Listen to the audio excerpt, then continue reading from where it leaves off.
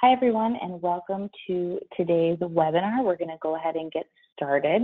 So today's webinar is Epilepsy and EEG Findings in Individuals with Phelan-McDermid Syndrome. Just a little bit of housekeeping before we get started. Again, we use GoToWebinar for our webinars. So on the right-hand side, you should be able to see a section that says questions, and you may have a chat feature. Either of those are fine if you want to ask questions at any point throughout the presentation. We'll collect those and we will have our speaker address those at the end. But at any point, if you have a question, feel free to type those into the box. So our speaker today is Dr. Jimmy Holder. He's an investigator in the Jan and Dan Duncan Neurological Research Institute at Texas Children's Hospital and assistant professor of pediatrics in the Division of Neurology and Developmental Neuroscience at Baylor College of Medicine. He received his undergraduate education at the Johns Hopkins University, followed by an MD and PhD in human genetics at the University of Texas Southwestern Medical Center in Dallas, Texas. He then completed his clinical training in pediatrics and child neurology at Baylor College of Medicine. Dr. Holder has established a synaptopathy clinic in Texas Children's Hospital to care for children with neurological disorders due to mutations in genes critical for synapse function. In his laboratory, he studies how mutations in these same genes result in molecular, neuronal, and circuit abnormalities. He is further investigating genetic modifiers of these genes as potential therapeutic entry points for neurodevelopment disorders. So I'm very excited to welcome our speaker. Okay, great. Well, again, I just want to, Jackie, for inviting me to speak to all of you today and for all of you joining me on today's webinar. So I'll talk about epilepsy and EEG and Phelan-McDermid Syndrome, and I'll really start with kind of a general background about seizures and epilepsy, how they're diagnosed and treated with McDermid syndrome. So today, objectives that we'll go over, we'll define what seizures are, what epilepsy is. I'll show you some examples of different types of seizures. We'll describe kind of in general terms treatments that are available for epilepsy. And then we'll describe some life-threatening complications associated with epilepsy. I'll have a quick review of the literature of epilepsy and Phelan-McDermid syndrome, then describe our experience here at the Children's Hospital with epilepsy and Phelan-McDermid syndrome. And then I'll end by presenting some of the data from the natural history study showing long-term EEG recordings and Phelan-McDermid syndrome. So first, we'll talk about seizures. So seizure is a transient disruption of brain function due to abnormal and electrical activity or discharges in brain cells. In epilepsy, the definition of epilepsy is really fairly simple. It's just more than one unprovoked seizure. So unprovoked seizure is one that's not infection of the central nervous system. So two seizures that come out of the blue, that defines epilepsy. EEG, or electroencephalography, is basically a brainwave test. We use that for a number of things. Sometimes we use it to confirm seizures or epilepsy, although often seizures or epilepsy is a clinical diagnosis based on history, description of events that happened, and the concerning for seizure. But EEG, sometimes we can capture seizures on EEG to make the formal diagnosis, or often we use them to characterize the type of seizure that's present or the location of the brain that has propensity for developing seizures. And then MRI, or magnetic resonance imaging, is a imaging technique that we use to visualize the structure of an organ system. Here, of course, we're talking about the brain. We typically perform an MRI in any individual, MRI of the brain in any individual that experienced a single seizure. And so individuals that have a history of a seizure, again, frequently the sort of course of diagnosing seizures involves an outpatient EEG, an outpatient MRI, and then potentially medication if there have been two or more unprovoked seizures. So seizures come in a lot of different flavors or varieties. Can appear in many different ways. So here's listed some of the more common semiologies or types of seizures that we see. The first are absent seizures. These are brief, usually 10 to 15 second at most, staring spells. That can occur with or without stereotypies, that is kind of repetitive movements of the lips or of the fingers during that 10 to 15 second event. And individuals that are having an absent seizure, again, are kind of staring either straight ahead or perhaps even through you, and are typically cannot be aroused by calling their name or shaking their shoulder or something like that. Complex partial seizures actually can present several different ways. One way is also as a staring spell, but often a longer staring spell than an absent seizure, lasting certainly usually greater than 30 seconds and can often last for several minutes. This is frequently associated with eye deviation. There can be motor manifestations of this type of seizure as well that can either present as a single arm shaking or single leg shaking, or even more complex movements such as bicycling movements of the legs. And these seizures can evolve into a generalized seizure with rhythmic shaking or stiffening of the entire body. Atonic seizures are often called drop attacks. These are due to sudden loss of tone, and I'll show you in a minute an example, a video example of that. A tonic seizure can actually either be partial or generalized. It's increased tone or stiffening of either a single body part or frequently of the entire body without the rhythmic jerking or clonic movements that are often typically associated with seizures. And then a generalized tonic-clonic seizure is probably what all of you Hi, Dr. Holder. envision as a seizure, generalized increase in tone.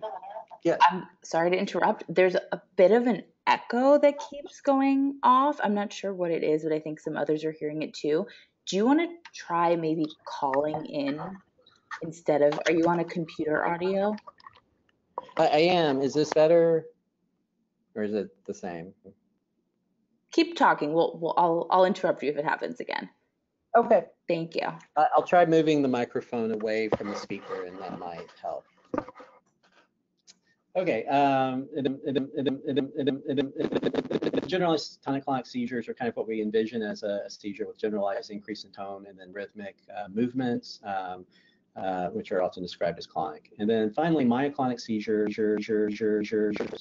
These are usually very brief, sudden jerking movements that are non-rhythmic in nature. So I'll show you a few quick examples of different types of seizures. So this is an absent seizure. And this child is actually hyperventilating at this point, being asked to breathe in and out very fast. And then you'll see in a minute that she stops, and you can see sort of picking at her fingers, her lips are kind of smacking, and this is a seizure. And then here in a minute, she'll look away from her lap, and that's when the seizure is over. So that's an example of an absent seizure. A complex partial seizure, as I mentioned, can look like several different things, but here's an example of a motor complex partial seizure, where you'll see in a minute rhythmic movement of this little girl's legs, and this is while she's having the seizure. And you'll see in a minute there's her eyes are deviating to the left. And now the seizure's over. And then an atonic seizure, again, is a drop attack. These are very sudden, very brief, but can result in complete loss of tone and can actually be, can cause significant injury. And that was the brief loss of tone, and then she's right back to her normal self. And then this is an example of myoclonic seizures. You can see these sudden rhythmic jerking, moving movements. These are generalized myoclonic seizures, but you can have also focal myoclonic seizures involving one extremity or one side of the body. So I'm now going to go into some of the different types of treatments available for epilepsy. First, we'll start with pharmacologic treatments. Sort of the mainstay of treating focal or partial onset seizures. These are seizures that begin in just one part of the brain, and typically, at least at the beginning, involve just one part of the body, either one half of the body or even one arm or one leg, or facial or head deviation. Voltage-gated sodium channels are again kind of the mainstay of treating these type of seizures. These include a number of medications. The classic voltage-gated sodium channel inhibitors include phenytoin, phosphophenytoin, carbamazepine, oxcarbazepine, and a newer derivative of oxcarbazepine called eslicarbazepine. There are other sodium channel inhibitors that are a little bit more specialized. One of those includes rufinamide. Rufinamide is typically used only for Lennox-Gastaut syndrome. Lacosamide is also used for partial onset seizures. It's a bit of a newer medication, works slightly differently than the other voltage-gated sodium channel inhibitors. And then lamotrigine is a sodium channel inhibitor. It actually has some other mechanisms of action that make it useful for both partial onset and generalized seizures. Benzodiazepines are another class of medications that are used for seizures. They are useful for both partial onset and generalized seizures. In contrast to the voltage-gated sodium channel inhibitors, when to decrease excitability of neurons, these medications increase the inhibition of neurons. And the classic examples of these include diazepam, midazolam, and clonazepam. The main side effect associated with this class of medications is drowsiness. The top three medications there, individuals can also develop tolerance, meaning that they need larger and larger amounts of these medicines in order to be efficacious. And that's actually somewhat limits their usefulness in terms of long-term use for seizures, although in some cases we do use them for that. Okay, so I think what I was saying was that clobazam is a bit of a new class of benzodiazepines that does not have the same issues with tolerance, or not as significant as issues with tolerance as the traditional benzodiazepines, and so is used fairly commonly as a maintenance medication for epilepsy. And then the class of medications called the toracetams includes levetiracetam, as well as a newer medication, brivaracetam. And these are efficacious for, again, both partial onset and generalized seizures, as well as can be quite efficacious for myoclonic seizures. These medicines all have a different side effect profile. They're actually quite good in terms of not interacting with other medications, not requiring any sort of blood levels to be measured, or levels of liver enzyme activity. However, they can be associated with behavioral side effects, often irritability in children. It can rarely, but occasionally, progress to psychosis. And so I do use this medication sometimes for kids with autism and intellectual disability, but its use can be limited because of those side effects. And then a relatively new class of medications are the glutamate receptor antagonists. And the only example of this type of medication that's FDA approved right now is perampanel. Again, this can also be efficacious for both partial onset and generalized seizures. It has a fairly good side effect profile, often associated with drowsiness when first starting or with titrating up. It can also have some of those behavioral side effects that we talked about for levetiracetam. And then topiramate and zonisamide are kind of an older class of medicines that are still quite useful for treating epilepsy. They have a broad usefulness for partial onset myoclonic and generalized seizures. Their major side effects to be aware of include it can have some drowsiness, although not as much as some of the other medications. They can decrease sweating, which can be a significant issue for children with Phelan-McDermid syndrome because of the lack of sweating or anhidrosis that sometimes is associated with Phelan-McDermid syndrome. About 1% of individuals that take these medications can develop kidney stones, and usually this can be avoided by simply asking families if there's any family history of kidney stones or any history of kidney stones in the individual taking these medications. And then finally, at least with neurotypical kids, there can be some word finding difficulty associated with these medications that may also lead to some cognitive changes in children with intellectual disability or with autism. And then the next class, really just single medication, is valproic acid. This is a very good medication in terms of usefulness for decreasing seizures, especially in individuals with intractable epilepsy. Can work for partial onset myoclonic and generalized seizures as well. However, it has a side effect profile that does somewhat limit its use. This one is associated with, or can be associated with, side effects of blood production, side effects associated with liver dysfunction, with pancreatic dysfunction, as well as some cognitive side effects. So often used as a second or third line medication for those individuals with intractable epilepsy. And then one that, of course, many people are very interested in these days are the cannabidiols. And there's one FDA-approved medication as of now, which is Epidiolex. And it is currently approved for Lennox-Gastaut syndrome as well as Dravet syndrome. Lennox-Gastaut syndrome is a collection of phenotypes and seizure types that lead to its diagnosis. It's not based on a single genetic diagnosis, whereas Dravet syndrome is based on a handful of genetic diagnoses related primarily to sodium channel mutations. In addition to the pharmacologic treatments, there are non-pharmacologic treatments. Probably the one that is most commonly used is vagus nerve stimulation. This is where a nerve stimulator is implanted in the chest directly under the skin.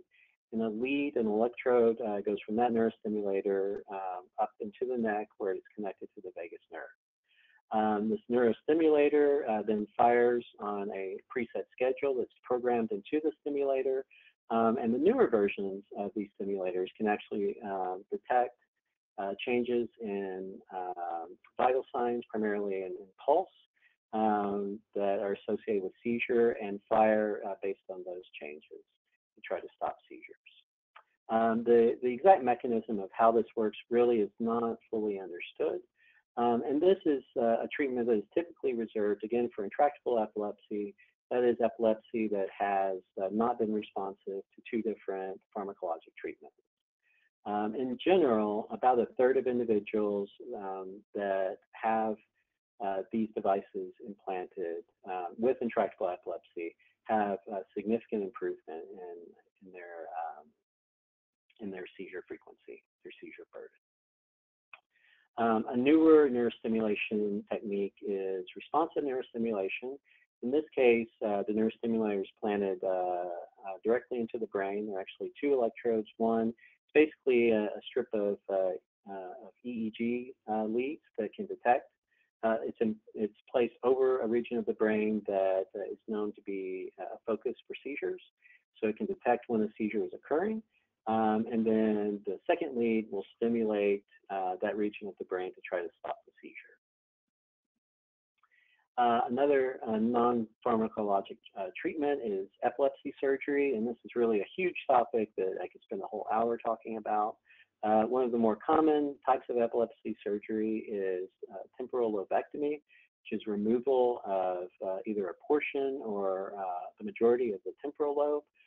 This is reserved for individuals, again, with intractable epilepsy that has been mapped to be coming primarily from one region of the brain, one of the temporal lobes. And then just to touch on one other type of surgery is corpus callosotomy. This is a surgery where the major connection between the left and right hemisphere, which is called the corpus callosum, is severed. And this is reserved primarily for those individuals with intractable atonic seizures, those drop attacks. And this works by decreasing the ability of the left and right sides of the brain to communicate with each other, and specifically preventing propagation of seizure activity from the left to the right or right to the left. That can be very efficacious for decreasing the full expression of those atonic attacks, the complete loss of tone and dropping to the ground. And then finally, the last non-pharmacologic treatment is ketogenic diet. Again, a treatment reserved for intractable epilepsy. In this case, an individual's diet is changed such that they consume a very small amount of carbohydrates, about 5%. And the majority of their food that they use for generating energy comes from fat. 75% of the diet, about 75% of the diet comes from fats, and then proteins are present as well as building blocks. One thing to note about the ketogenic diet is the ketogenic diet should really only be initiated under the supervision of a neurologist or epileptologist that is very well versed in the ketogenic diet, as well as a dietitian. And that's because the ketogenic diet can result in increased acidity of the blood, and this can potentially cause cognitive issues and even severe side effects requiring hospitalization. So should not be initiated on your own at home, should be under the care of a neurologist or epileptologist. All right, so just to describe some of the life-threatening complications associated with epilepsy, and really this is why, do we need to aggressively treat seizures, especially in those individuals with very frequent seizures. So one of the conditions we always worry about is called status epilepticus, and this is basically a state of either continuing seizure for a long period of time, or recurrent seizures where the individual does not completely recover between the seizures. By definition, it's described as a seizure lasting longer than 30 minutes. But in clinical practice, we really treat for status epilepticus after a seizure has continued for greater than 5 minutes. So one of the things we worry about with status epilepticus is the risk of mortality associated with this very prolonged seizure. And this is data showing that seizures lasting longer than 1 hour were associated with significant decreased survival in the 30 days following the seizure compared to those that are shorter. This data comes primarily from adults and the elderly, although there were some children in this study as well. And if we look at that mortality in individuals that have had status epilepticus, certainly mortality is greatest in the elderly, and that's probably in large part because of the cause of the prolonged seizure. Things like a sudden massive stroke or a tumor or an infection of the central nervous system. But you can see that even in children, there is some risk of mortality associated with these prolonged seizures. So certainly something that if a seizure is occurring longer than 5 minutes, you want to call 911 and get treatment as soon as possible.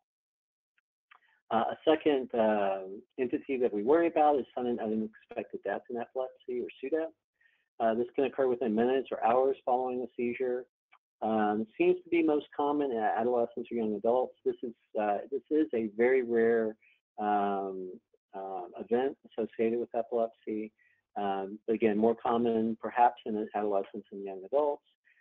Seems to be more common in individuals with generalized seizures, but rather than those focal seizures beginning in just one part of the brain. Why this occurs in those rare individuals with epilepsy is not really understood. It could be because of cardiac issues. It could be because of apnea or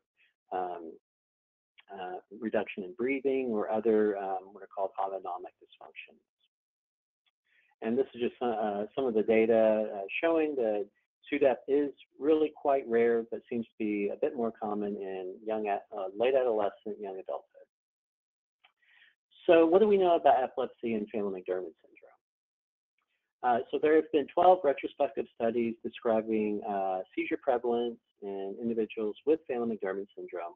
And there's a wide range of prevalences reported, from 14 to 70%. There has now been one prospective study as part of the natural history study for Phelan-McDermid syndrome that found a prevalence of about 40%.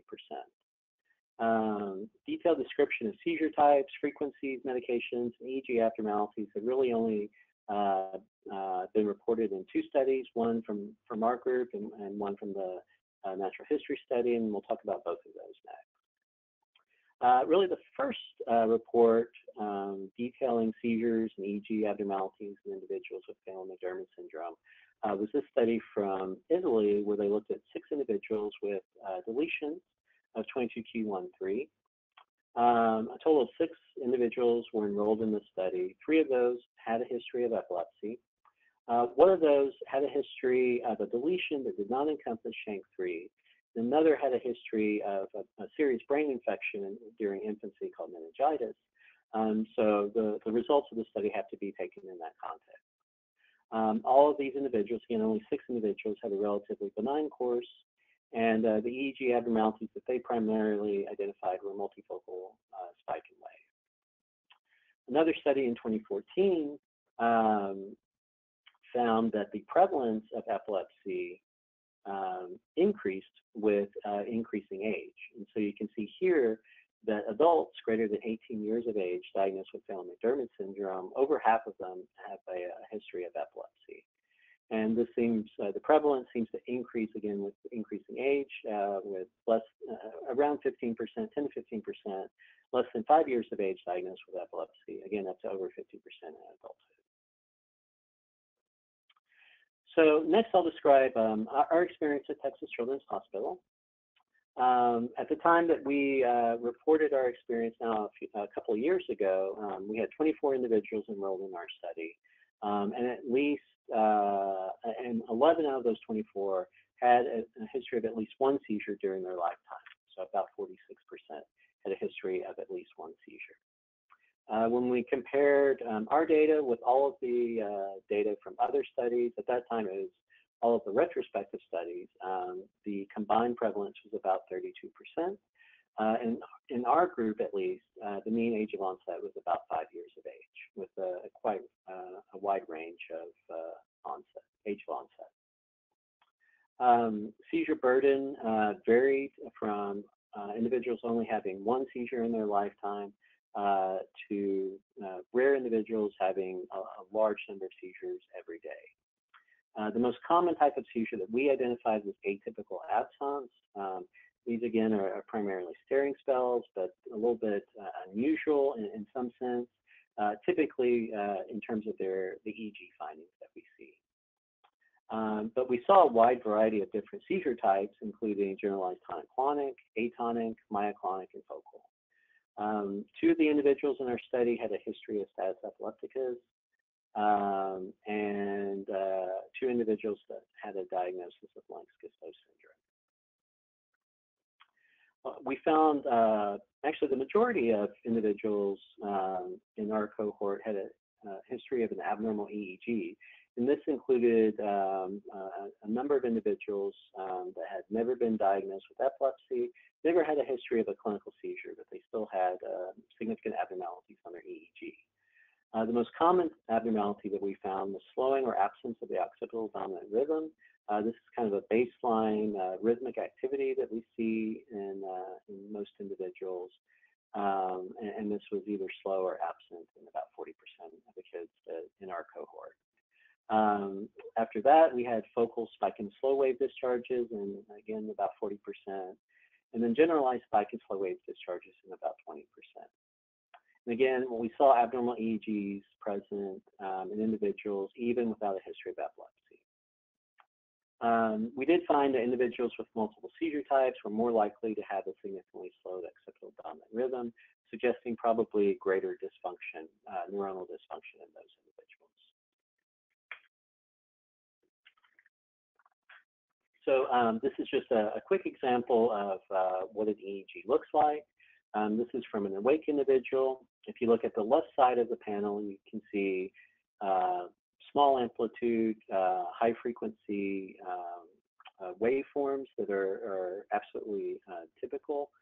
And then in the middle here, in the red box, are what we call spike and slow wave activity. And this is not a seizure, but an indication of a propensity for seizures. Sometimes they refer to this as irritability, neuronal irritability that can predispose to epilepsy. We also looked at the structure of brains in individuals with Phelan-McDermid syndrome and epilepsy, and found a wide variety of abnormalities, although none of them clearly correlated with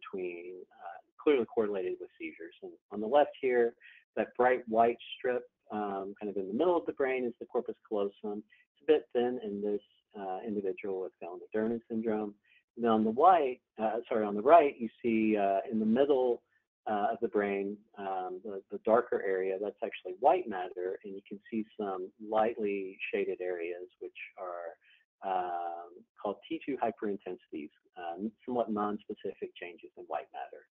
Again, that don't necessarily directly correlate with seizures, but probably correlate with the diagnosis of Phelan-McDermid syndrome. In terms of treatment, patients seen in my clinic have been prescribed by myself or others 16 different anticonvulsant medications. None were clearly superior to others in the group. 2 patients that I see have had vagus nerve stimulators placed and some improvement in their seizure burden. And then we did have one child, one individual who had a corpus callosotomy due to atonic seizures and had a significant improvement of the severity of those seizures. I did want to mention one clinical trial, which is hopefully starting soon, which is looking at specifically at Phelan-McDermid syndrome, individuals with Phelan-McDermid syndrome and a history of epilepsy, and using abnormalities on EEG as one of the clinical endpoints to show efficacy of the study. And finally, I'm going to end with a brief discussion of the study that now was published, I guess, about 2 years ago from the natural history study, looking at prolonged EEGs. These are EEGs that are about 24 hours in length in individuals with Phelan-McDermid syndrome. So in this study, they had 16 participants. 43% were diagnosed with epilepsy, very similar to what we saw and in general what's been reported in the literature. Most had a history of generalized slowing of that occipital dominant rhythm. A quarter of the individuals in the study had epileptiform activity, or that sort of neuronal irritability on routine EEG, whereas when they then looked at prolonged EEGs lasting 24 hours or so, they saw 75% of those individuals had epileptiform activity. And in this study, no seizures were recorded during any of the EEGs. And so this is just an example from that paper. On the left is an EEG from an individual with Phelan-McDermid syndrome during wakefulness. And this is the EEG example shown here is completely normal. This is, you can see kind of small amplitude but high frequency activity in all of the lines there. On the right is EEG from the same patient while they're asleep. So you can see kind of on the left side of that right panel that the frequency and amplitude of the activity is decreased. But then in the box, in the red box there, you see a sudden burst of higher frequency, higher amplitude activity. And this indicated potentially that there can be worsening of epileptiform discharges during sleep. And possibly leading to nighttime seizures. So something definitely to keep in mind. And then this is just a summary of that data, of all of their data from that study. And basically, what they found was that when they recorded EEGs for 24 hours versus just a outpatient 1 hour EEG, they were able to capture more of these epileptiform discharges. Again, these are not seizures, but just evidence of neuronal hyperexcitability or irritability. However, they did not see a difference in terms of their ability to capture seizures. And then a study published just last year looked now at individuals with point mutations in SHANK3. So Phelan-McDermid Syndrome is typically defined or classically defined as individuals with deletions of chromosome 22 associated with SHANK3 deletion, but you can have a point mutation where the genetic abnormality is only in the SHANK3 gene. And in these individuals, what we found is that, and this was a collaboration between myself and Alex Colobzon at Mount Sinai, what we found is that the frequency of seizures was perhaps slightly lower in individuals with SHANK3 point mutations compared to those with deletions. Although I will note that the number of individuals in both groups is relatively small, and the difference is not great. It's not huge. And just as a point of reference, the frequency or the prevalence of seizures in neurotypical individuals is somewhere around 1 to 2%. So both of these groups have a significant increase in their prevalence of epilepsy.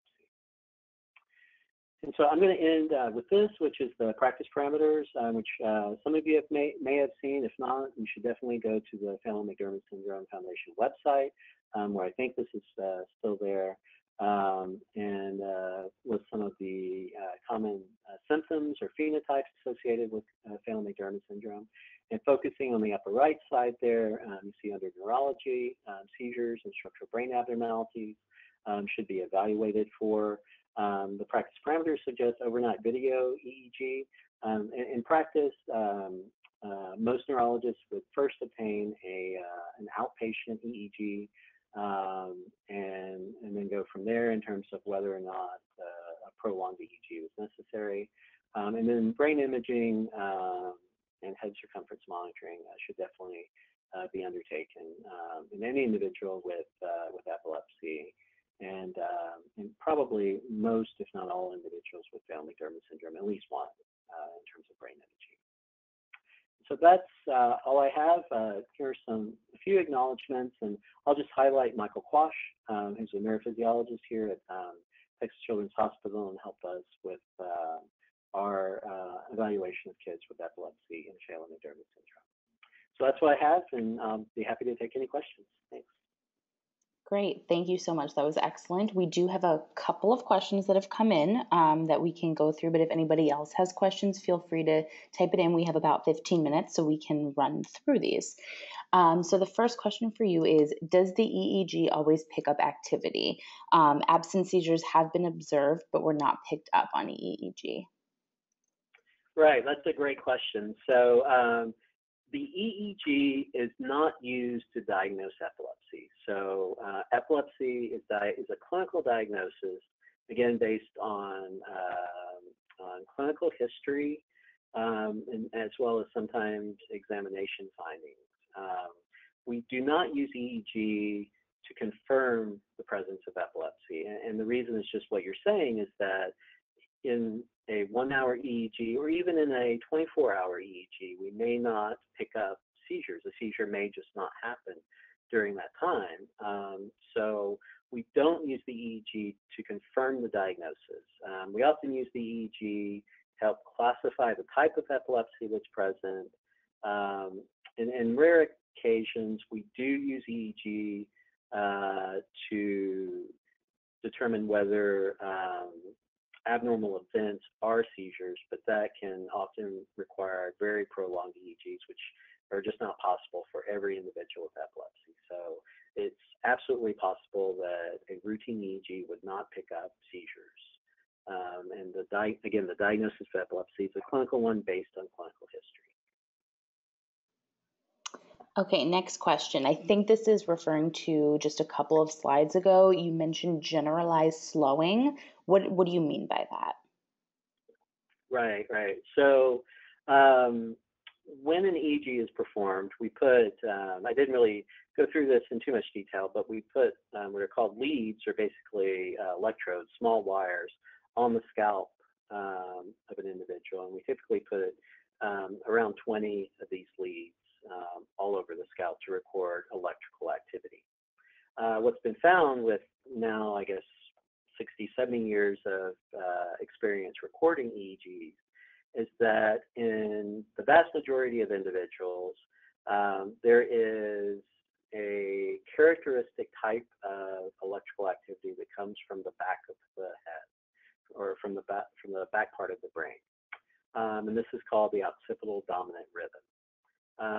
And this rhythm has a characteristic frequency or number of waves that occur per second.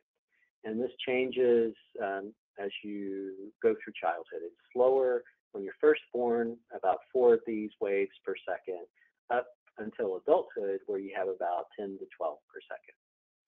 So what has been found, not just for Phelan-McDermid syndrome, but for many types of intellectual disability and autism, is that this posterior dominant rhythm can be slower than expected for age. So that's what I meant by slowing or absence of the occipital dominant rhythm. This does not necessarily this does not correlate with whether an individual is likely to have seizures or not. It really just suggests that there is some sort of neuronal dysfunction present. Okay, next question. Would you elaborate on head circumference monitoring? What would one see if changes, and what are implications? Sure, absolutely. So head circumference monitoring is something that we really routinely do in children, and it's really usually younger children, younger than about 5 years of age or so. And the reason to do this is that there can be a structural abnormality that prevents the fluid that is normally present in the brain that flows through portions of within the brain called the ventricles. If there's a block in that flow, you can have an increase, a sudden increase in the head size, for example, an infant or a toddler. And so anytime a child of that age comes into clinic, we routinely measure head circumference. If it happens to be particularly large, or there's a sudden acceleration in the rate at which the head is growing, that would potentially be an indication that we need to take some pictures of the brain to make sure there's not some sort of obstruction to the flow of that normal fluid within the brain. Okay, we have a bunch of questions coming through. Okay, could a myoclonic last 45 minutes and then never occur again? Myoclonic, yeah. Right. So certainly you can have a series of myoclonic seizures that can last for a long time. And it's always possible that a seizure may just occur once in an individual's life. So I would say it's certainly possible. Even when in any case, when an individual has a single seizure, there should be an evaluation, which would typically include at least a neurologic exam and discussion of the event with a neurologist, and often will include an EEG and an MRI to make sure that there's not an underlying structural cause that could potentially cause seizures. Okay. What medication might a doctor prescribe for febrile seizures that were myoclonic 0 to 5 years and now at 10 years old are more of an absent seizure? Our patient is currently on, and I'm not going to say these right, topiramate and clobazam. Yeah. So I can only kind of say in general, I don't, like giving medication advice specifically unless I see a patient. In general, we actually don't typically treat febrile seizures. So if a child, an infant or a child has a seizure only when they have a fever or a severe illness, we don't necessarily treat those with ongoing anti-epileptic drugs. And then in terms of, those types of seizures, those febrile seizures can potentially evolve into non-febrile seizures, and that would be the definition of epilepsy. So seizures that are occurring without fever would be those unprovoked seizures, and that would, having two or more would be the definition of epilepsy. And absence seizures, it depends on the type of absence seizure, again, whether it's classical or atypical.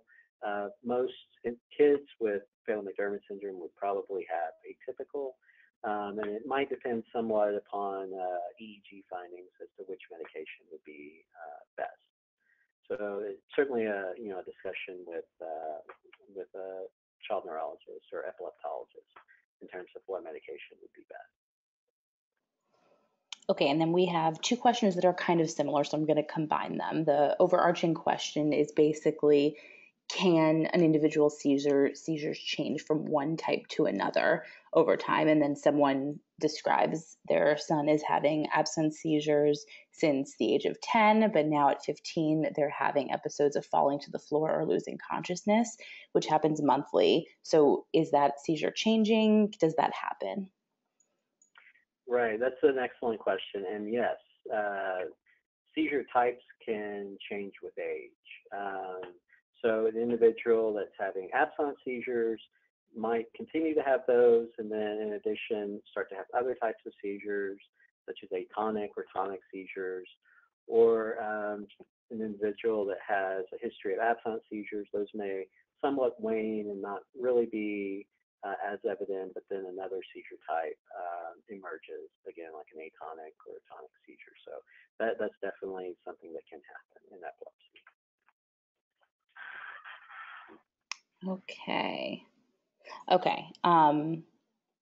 So this is another specific one. If this is too close to a medical recommendation, then this person should speak to their doctor. But my daughter, 8 years old, despite taking Keppra, is consistently having short seizures at any time. She is asleep, stiff and lifted arms, eyes locked, screams before it lasts only 1 minute. So basically at least 3 times a day. When do you recommend changing medication, adding different meds, or just letting it be? Right. Well, I think what I can say is kind of in general, our goal as neurologists and epileptologists is always no seizures, no side effects. So we try to make medication adjustments to limit or ideally have seizures completely remit. We don't always get there, but that's always our goal.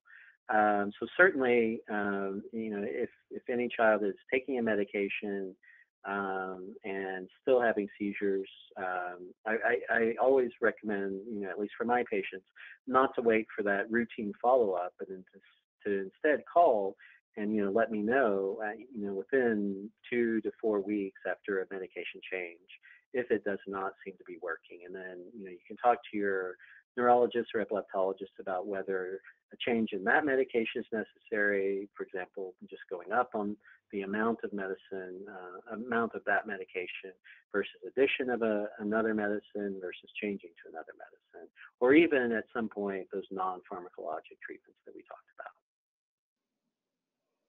Okay, so within the videos, the atonic seizure immediately resolved. Is the treatment regimen any different for kids like mine who begin with an atonic and go flaccid, and then the seizure morphs into rhythmic, generalized tonic-clonic?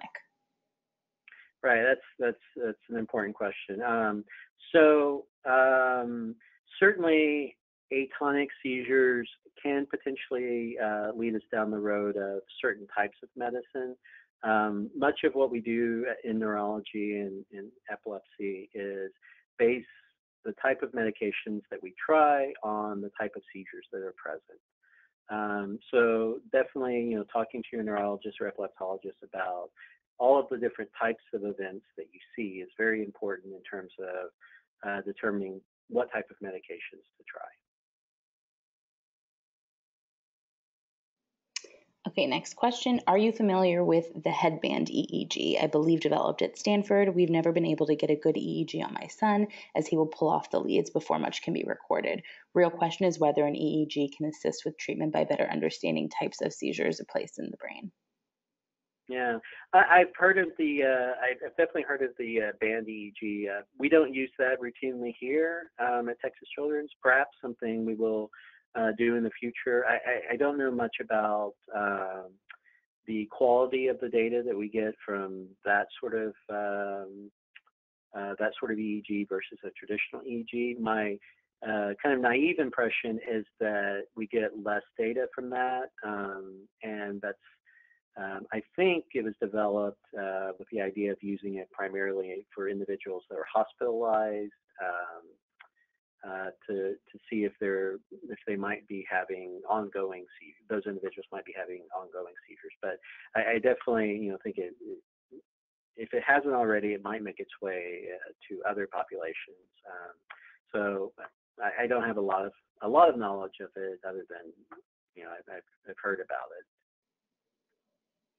Okay, and then we have two questions, which are, what type of seizure is this? So what type of seizure is a series of head nods, often accompanied by one or two hands fluttering, can last for a few seconds all the way to 20 minutes, sometimes leads to a TC? Yeah, so one of the things that's always very useful for myself as a neurologist is when families are able to capture a video of the event. So I would definitely encourage you to do that if you can. Obviously, I know some of them, it sounds like some of them are very short, but it sounds like others might be longer.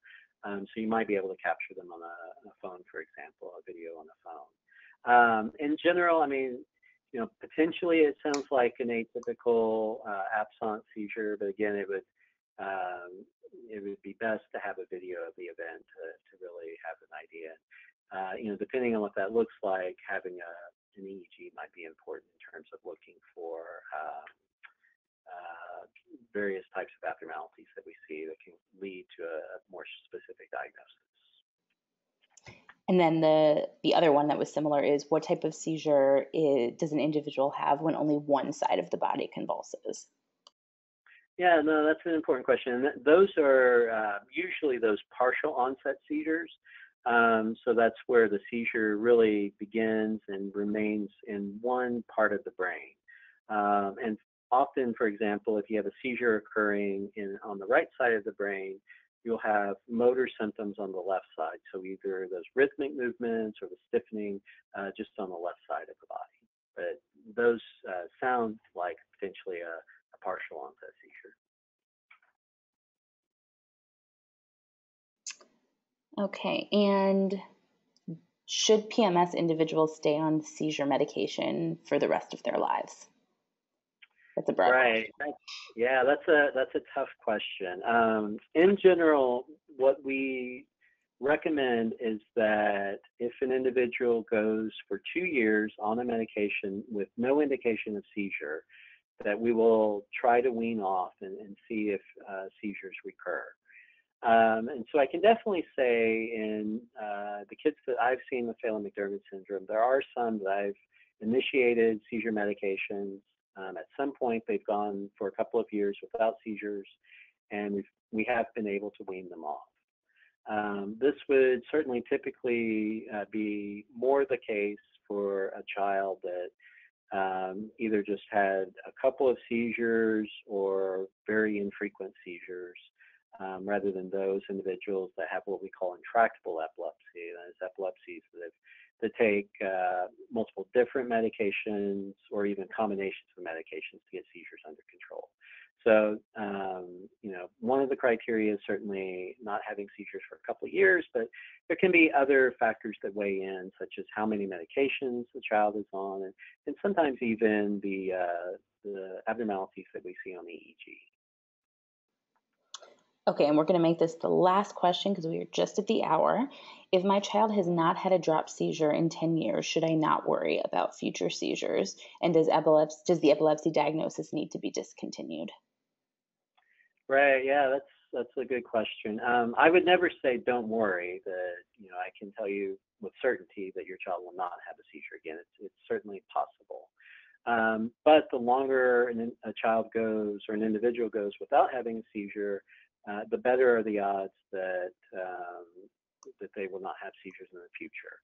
in general, we think that if an individual goes for 5 years without a seizure, that their risk of having additional seizures has probably gone back down to somewhere close to the general population, which is 1 to 2%.